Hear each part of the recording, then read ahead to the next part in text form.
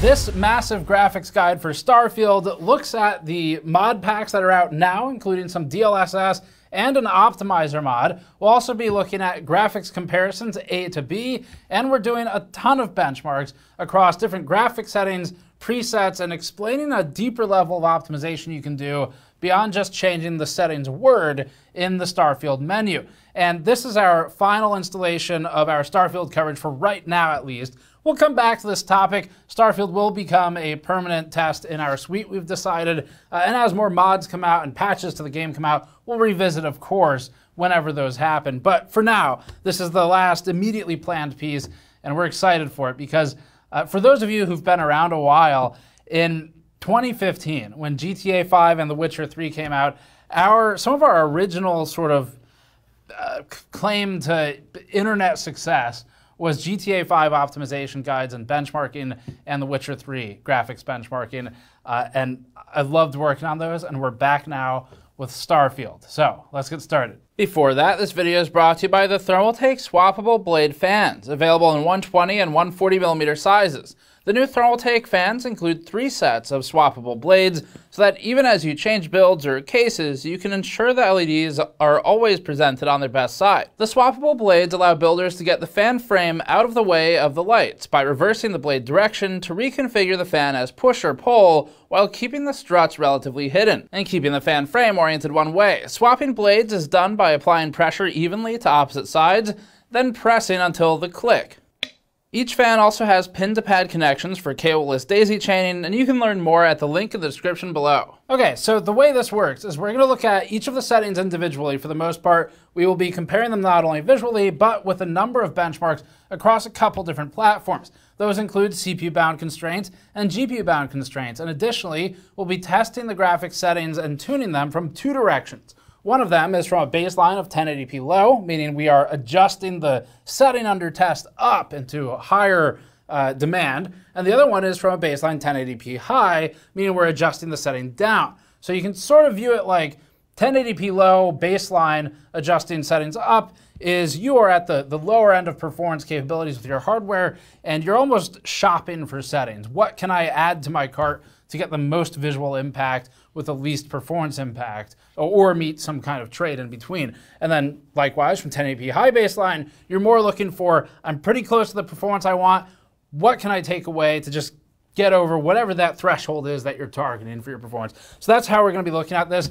That involves a lot of testing. We tested in a couple different areas as well. And we're looking at some mods. Optimizing Starfield's graphics can go a lot deeper than just configuring the menu to those settings. That means you could, if you wanted to, get into fine-tuning parameters like maximum decals, the draw distance per setting, like grass, mesh culling, the radius of things, such as ambient occlusion, the shadow map count, the particle count and quality, resolution scaling, and more. These individual settings have already been tuned by one of the mods if you don't feel like you understand how to change them to get the maximum impact, and we'll be looking at that today. Additionally, we're benchmarking those from the default configuration, and we're testing the game for an optimization mod. We'll also be testing 2 DLSS mods, and we're adjusting FOV for just a quick test there as well. One quick thing right at the top of this too, as we were finalizing this video, Bethesda posted a note that it's working on official DLSS integration, an FOV slider, HDR support, and gamma adjustments. These are not integrated yet, but Bethesda did post a small patch. None of these features though were included.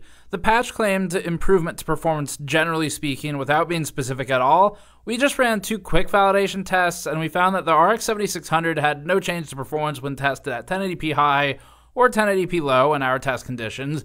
The RTX 4060 saw a 6% performance uplift in one test condition, but upon running NVIDIA Profile Inspector, we found that this is because NVIDIA pushed a patch that added ReBAR profiles.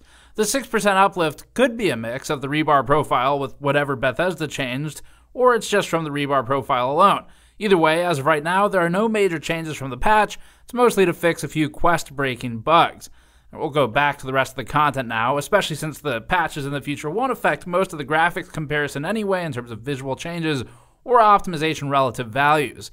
And they will affect, of course, absolute values, but we'll test those as they come out. We're going to give you a quick summary chart up front of our findings to try and provide the most helpful information as fast as possible. Couple things, some of these matters will be subjective, so our summary chart looks at the performance impact and the visual impact. Visual impact is a matter of opinion.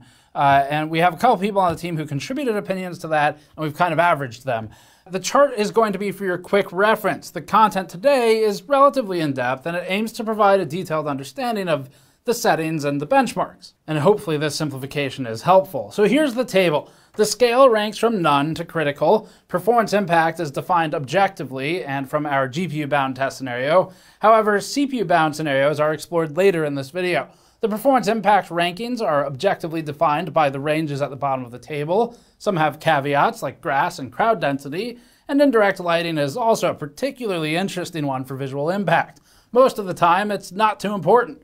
But there is one specific condition that really ruins the visuals for us. And if you're playing with indirect lighting at low without variable rate shading, like if you have an older GPU, that might be what's making the game look bad for you. We're providing the summary chart because we don't want to offer flat recommended settings, and that's because they would change based on the hardware, and we can't recommend flat settings that will maximize everyone's hardware.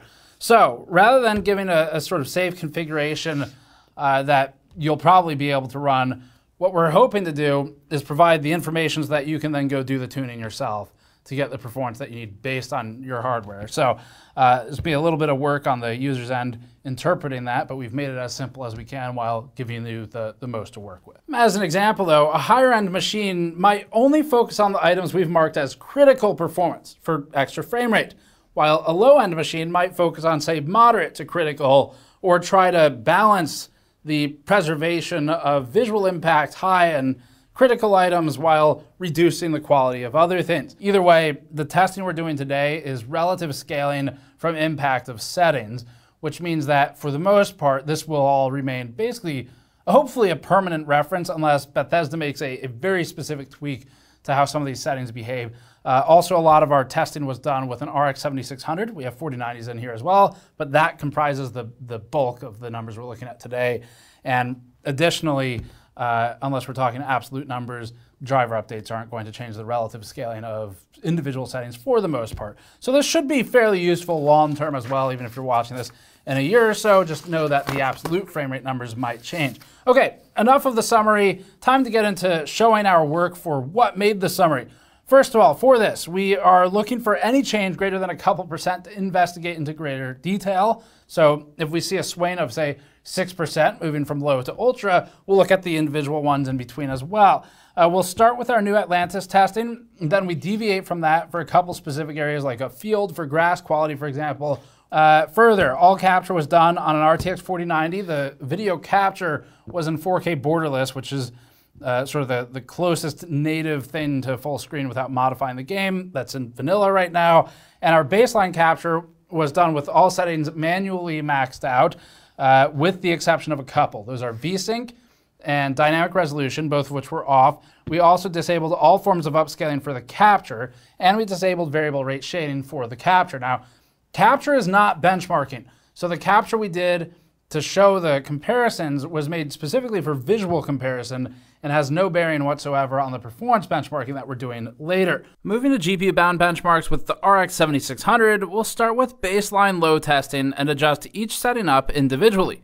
We're starting in our new Atlantis setting for this. And first, we'll just dump all the test results on the screen, and then we'll split them up accordingly and look at some different environments. Here's everything. Look at this graph kind of like a shopping cart. Each item you add costs performance, and we're looking at the cost on a per item basis, so they're not cumulative here, but obviously as you add more of these high demand things, the performance will get worse. Some settings, like grass quality, don't have any impact in this test area, but they do later. We'll split them out separately for testing in a field. Others, like motion blur, just don't affect performance in any meaningful way in any location that we tested. Just using this as a quick glance though, we saw the biggest impact from shadow quality, where changing literally only that setting to ultra cost us a staggering 18% of our total possible performance with this setup. This is the first setting to adjust if you're GPU bound, highlighting volumetric lighting as the next one, or maybe reflections as the one after that, and then indirect lighting. And indirect lighting here has a potentially large impact on visuals when using low specifically with no variable rate shading. We'll come back to that, but it looks really bad. Jumping quickly to the GPU bind from the other direction with a 1080p high baseline, we get this chart, We've intentionally sorted this chart with the baseline at the top, despite it not being the best setting. This is the opposite direction from before. We start at high settings, not ultra, and then we reduce them as we go. That restricts the maximum top to bottom swing, of course, but it attempts to look at this more holistically. A lot of people probably try to start with the higher overall settings, then individually reduce them, which is what this shows. Reducing volumetric lighting had the largest improvement, going from high to low, ignoring ultra settings, and with medium volumetric, we got the most performance without that much sacrifice, at least for this setting. Reflections and shadow quality were also high on the list, as was indirect lighting. Note that several items, like everything in the 55 to 56 FPS range, are within error of baseline. In other words, changing them had no impact on performance in this test scenario. We can see some changes in other areas, but not always. Let's move to individual charts. Shadow quality has particularly high cost at Ultra when tested with our GPU bind configuration. Medium and high are barely differentiated here, with them respectively costing 4% and 7.5% of the performance, against baseline that is. 4% is still a relatively large change considering it's just one setting, but Ultra remains the obvious choice to avoid for most setups. If you're on a higher end set of hardware and you're bordering on handling the Ultra preset, this would be the one setting to drop to try and boost it to more satisfactory performance while still maintaining Ultra overall. Looking at shadow quality from a high baseline rather than low, we saw a 5.5% improvement switching to low shadow quality, which materializes as about 3 FPS average in this test. Moving to medium next gave us a 2.5% uplift. Ultra was obviously much more expensive here. Let's take a look at what shadow quality actually does though to see if it's worth it. The most obvious results of the shadow quality setting can be seen in the edges of shadows, which generally become softer as the setting is lowered from ultra to low. Fine details like the shadows of chair legs are blurred out at low, as are the shadows of individual leaves at the bottom right of the frame. The differences between medium and high are more complex, with shadows on the wall at the right of the frame appearing softer at medium, but sharper under the table and chair at the center. Indoors, where shadows are generally closer to the source casting them, the scale from low to ultra can be more subtle. Moving from ultra to high practically erases the shadow of the coffee table cast by the fire, but otherwise there's little difference. Medium is similar, but moving to low then removes much of the shadow under the portrait cast by the ceiling light. Shadow draw distance also scales with quality. Even just going from ultra to high in this scene eliminates many shadows within the tree canopy in the background, and each step down in quality brings the edge of that draw distance closer, until at low, even the shadows within the trees closest to the camera are almost gone. So this really seems to affect the draw distance. Indirect lighting didn't have as large of a performance impact as some other settings, like shadow quality, but it does have a gigantic impact on visuals depending on which setting you use. Low, with variable rate shading off, produces some of the worst looking blurring in the game, so older GPUs that don't support variable rate shading will look particularly bad at low. We'd strongly recommend running this minimally at medium. For performance though, we're seeing about a 5.8% performance loss by going from baseline low to ultra indirect lighting when GPU bound. It's a fairly large change. Switching to baseline high and still GPU bound, moving from high indirect lighting to low gave us 4.2% more performance, but it has a big visual impact at low, so let's look at that. It's so incredibly ugly at low that we think the setting itself might be bugged, at least at the time of writing. If you have to play on low settings to get a decent frame rate, we'd strongly suggest that you at least consider turning this one up to medium, just to prevent the huge reduction in overall image quality at low, at least from what we think here. Indirect lighting shows no meaningful difference between ultra and medium though in any area that we check. Then at low, it suddenly looks jagged, shimmery, and flickery anywhere there's a straight line. Areas of the screen appear blurry and low resolution. It's especially noticeable in the background high-rise here, and the metal awning over this balcony. For what it's worth, the effect is strongest in areas that actually are indirectly lit, shadows illuminated by reflected light, in other words. This scene in a park shows the same effect. Distant objects like the Mercury Tower sign and center screen become a watery mess, while some other objects are only affected on the edges, like the blue pillars in the center screen. This really does look terrible in game. If you've been running this setting at low, or you're running at 1080p, for example, we highly recommend pushing this up to at least medium. It may change your perception of the graphics quality overall, and it should be one of the first settings to increase on the list of players using low quality settings. Alternatively, enabling variable rate shading also solves this issue, which makes it seem even more likely that the low behavior is a bug. We did notice that in some scenes, the visual impact isn't clearly visible. For example, we tried to find it in the club, in this bottle full of bub, and it's not as obvious. There's still some difference specifically at the lowest setting though. Notice the flickery noise and the reflections on the text encircling the stage. Again, moving to medium makes the scene appear effectively identical to ultra, or at least close enough that it's a massive upgrade over low. Time to get into grass quality. Our previous summary charts showed nearly zero impact from grass quality, but that's because there's not much grass in the New Atlantis scene. Looking at grass quality tested specifically in a field, we see the differences emerge more meaningfully in the numbers. Tested from all low settings at 1080p and only adjusting grass, without upscaling, the baseline result was 86 FPS average with good lows. This field doesn't put load on the GPU in the same way that the city does, but the grass quality clearly shows an impact overall. Increasing quality to medium results in a loss of 2.4% performance, while increasing to high costs us a total, from low, of 6.9%. Ultra cost us 11% from baseline low. That's a massive swing considering this is just one quality setting, and once again, Ultra proves to be sort of that last jump that really gets overbearing for a lot of GPUs. If you're in a GPU-bound scenario and you particularly notice issues in grassy areas, this would be the setting to adjust. Just know that it won't help performance issues in areas without much literal grass, like cities, where there's nowhere near the grass density, if there's grass at all. Crowd density is our next setting to test. This setting has a high and observable visual impact, but a low impact to performance. We'd strongly recommend keeping this as high as you can to keep the game feeling more alive. In a GPU-bound setting from a low baseline, we saw a cost of around 2% to increase crowd density to high. It wasn't worth testing anything in between, since obviously it'd be less than 2%.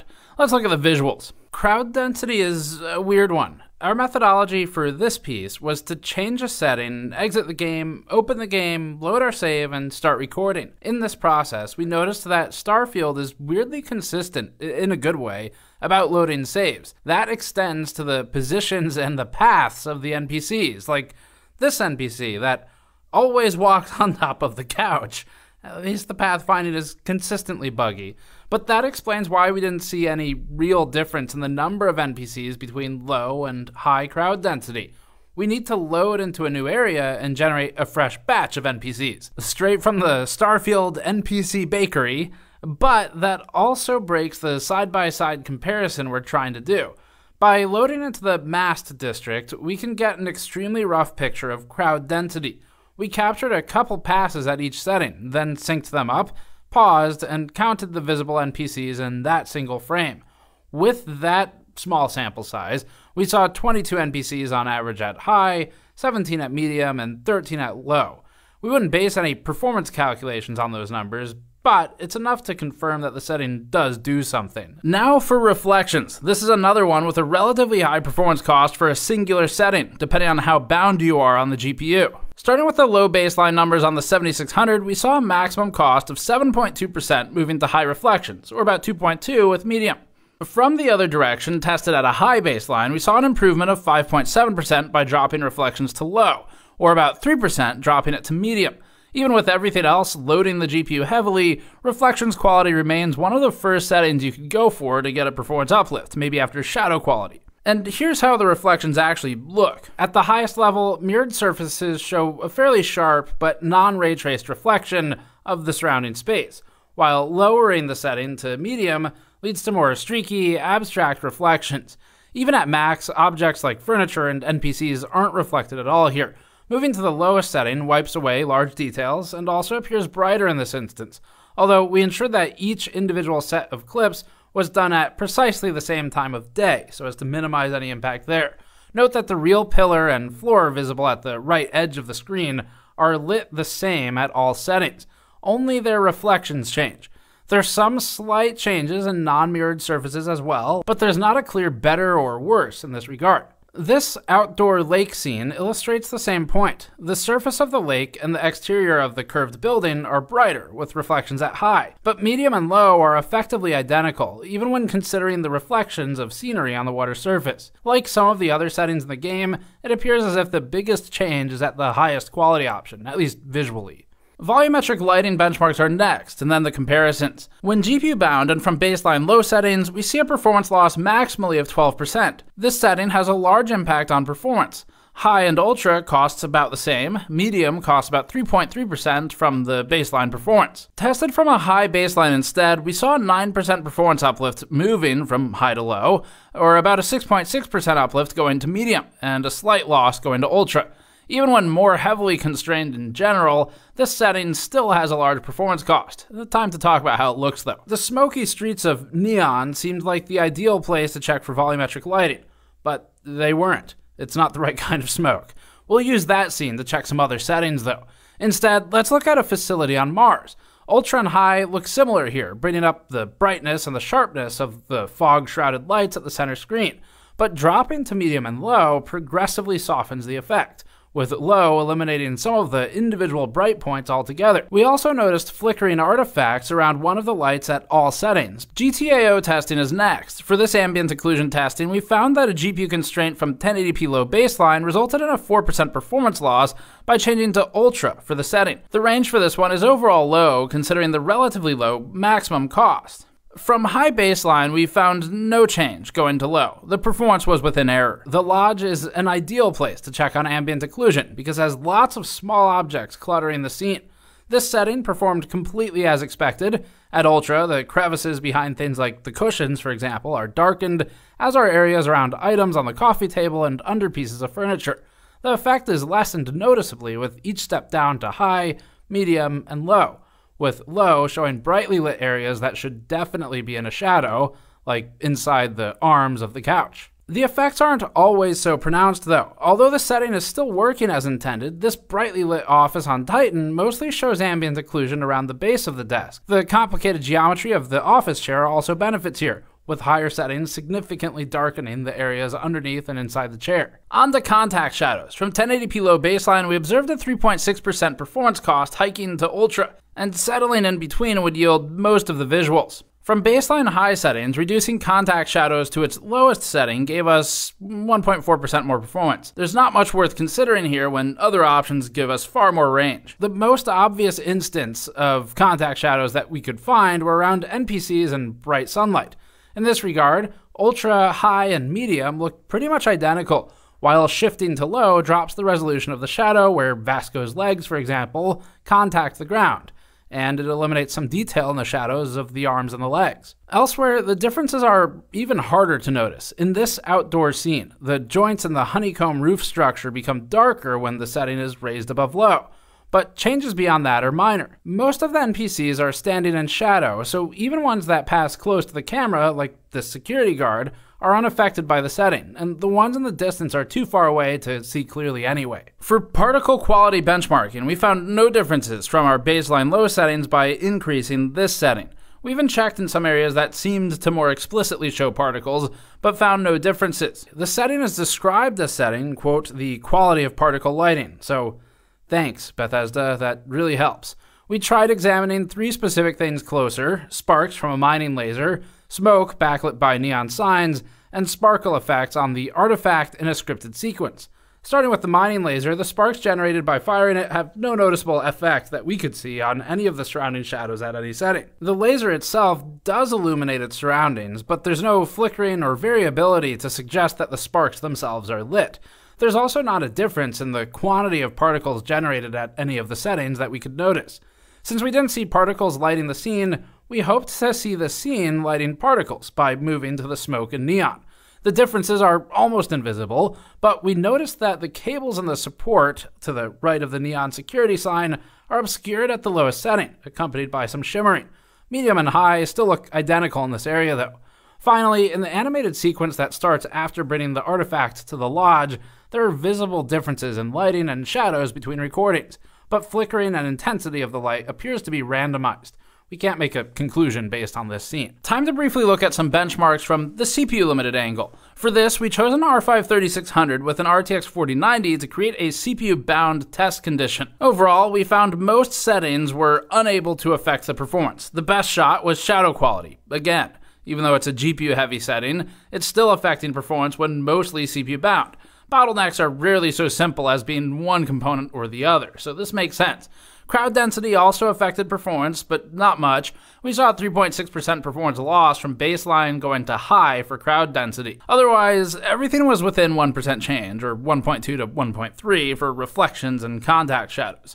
We tested these from baseline high also, but stopped because we saw no change. Time to talk about mods. A couple weeks into launch, and Nexus Mods, unaffiliated with us, but a great website, is already filled with tons of options. The modding scene for Starfield is still developing, and the modding aspect of Bethesda games is probably the most exciting part. So, even though all of this stuff is going to get much more sophisticated, we downloaded and tested a couple of the early mods, each independent from the other. The mods we tested include Starfield Performance Optimizations by eRock, Starfield Upscaler for DLSS by Pure Dark, Starfield Frame Generation by Luke FZ564, and we did a manual FOV adjustment in the INI files. We'll do the simplest benchmark first. Field of view, or FOV, has been a common complaint since the game launched. It can be changed without modifying the game other than creating a custom INI file similar to Skyrim, but currently at least there's no in-game slider. Increasing FOV widens the peripheral vision of the player's camera. We ran some quick tests from the default FOV up to a 150 just to see how it did. Between all of these, performance was the same. 150 looked awful, obviously, but it was just there for a test. We tried up to 360, it didn't work well, and most people might adjust to 90 to 110, and in those cases, we found no performance loss. Up next, we tested two different DLSS mods. We tested with up to DLSS 3.5, at least according to the DLLs, and we used frame generation with the DLSS G mod. Our baseline performance for this test was about 50 FPS average on the test platform with an RTX 4060. Scaling obviously improves performance since it's reducing the base render resolution, so it's no surprise that 79% render scale brought us up by 18%. But the whole point of DLSS and FSR is that you can render the scale lower than 100%, and you're supposed to be able to get at least comparable quality to previously, or far better than it used to be when we didn't have any type of upscaling or other super resolution, super sampling technologies. Dropping to 70% scale, but with DLSS, improved us further, now to 62 FPS average, and an increase over baseline of 24%. It's a lot. Removing that mod and switching instead to the DLSS G mod with frame generation, we saw an immediate increase of about 30 to 40 FPS average. It's not necessarily because any one mod implements it better, it's because of frame generation. The 70% scale's 100 FPS average is around our CPU limit on this test platform, well, for the one specifically we're using for DLSS, that is, and judging against the 79% increase, we saw an improvement of 57% over the test without frame generation at 58 FPS average, or 85% over baseline at 100% scale. If you're using an NVIDIA card, these mods may be a place to look. Up next is the optimization mod, or at least the highest used one at the time we checked. This one changes the actual implications of the named graphics settings. So ultra, high, medium, and low now carry a different set of parameters. That means the words themselves aren't like for like, but that's the point of this quick test. The mod author on the page noted that, quote, it slightly tweaks some of the graphical settings like shadows, reflections, grass, NPC spawning, non-baked light counts, and VRS setting. The blue bar is the baseline, the red bar is the modded result, and this is just for average FPS. For the results, we found that Ultra improved the most. It moved from 44 FPS to 51, an increase of 16%. The medium results posted a 12% improvement. Low barely moved. It's likely that this approach will get more refined as modders have time to really figure out the game. If you need more performance than you can get from these settings natively, or you want finer tuning between ultra and high or other settings, this would be a good starting place. You could use this as a foundation and then tune it manually further for what you want. There are also variations of this INI modding approach that increase graphics quality of Ultra if you want it to go the other direction. So this has been fun, and we have a lot more we could do with the game, of course. Really enjoyed working on it. Despite whatever issues Starfield may have, just from a purely technical standpoint and a content standpoint, this is fun work because we get the visual comparisons and we get a lot of benchmarking, and that's the fun part for us, is working through that. So what we walk away with here, A couple of these settings are particularly impactful. So shadow quality, volumetric lighting can be. Indirect lighting is an interesting one where in most cases it doesn't appear to do that much, but then with low and VRS off, it looks awful. It ruins the visuals of a lot of places. Anywhere with a straight line in the game looks terrible. You won't notice that if you have VRS on for the most part from what we've seen, and probably most people will, especially on newer cards. If you're on a card that doesn't support VRS or for some reason you don't want to use variable rate shading and it looks bad, make sure you're not on low indirect lighting. Move it up to at least medium. That will resolve your issue immediately. It looks so bad, we're still curious whether it might be broken at that setting. And that wouldn't surprise us with Bethesda launches. So contact shadows and volumetric lighting, on the other hand, aren't broken, but they don't show serious improvement in quality above high for volumetrics and medium for contact shadows. With volumetrics, it's a matter of opinion whether the higher settings actually do look better, of course. GTAO, shadow quality, and reflections all show clear differences at each quality level, and they all look their best when maxed out, so these are settings to focus on when balancing visuals and performance, especially shadow quality. And particle quality, from what we've seen with other reviewers and with users online also, we just struggled to find many differences with. We saw a couple places, we gave you one example earlier, but it doesn't really seem to impact performance, at least where we've tested it. Now, maybe there's some massive boss encounter or whatever at some point where it's just particles everywhere all over the place. And in that case, maybe it's different. But anyway, the last couple, we thought crowd density, you should definitely max out if possible. It doesn't have the biggest impact on performance in most instances, and it really influences how alive the game feels.